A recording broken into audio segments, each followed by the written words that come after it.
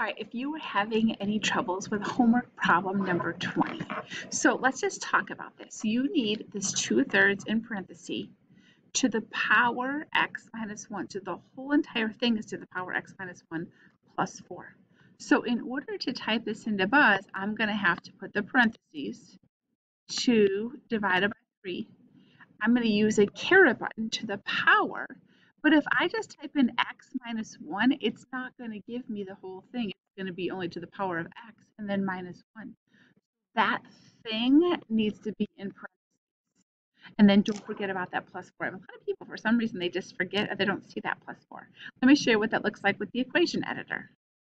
So now, as I look at this one, if I go onto this line and I type in 2/3, 2 divided by 3, to the power, I can use shift 6, x minus 1 plus 4. You should always get in the habit of using this equation editor because then you realize if you look down here, oh, that's not right at all. What did I do wrong? Oh, I didn't put the x minus 1 in parentheses. So you can say, okay, the thing, if there's more than one thing, it has to go in parentheses if it's going to be in part of a fraction or an exponent. Now I'm going to check that. Here we go.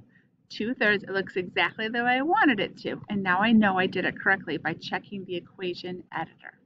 Again, just want to remind you, instead of using this caret button here, when you go to type it in, you can actually use this keyboard. So once I have 2/3, to get to the power, I do x to the y, and then I'm going to type in parentheses x minus 1, same as before, and then plus 4, so it's all exactly the same.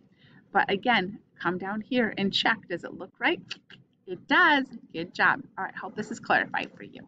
Some things.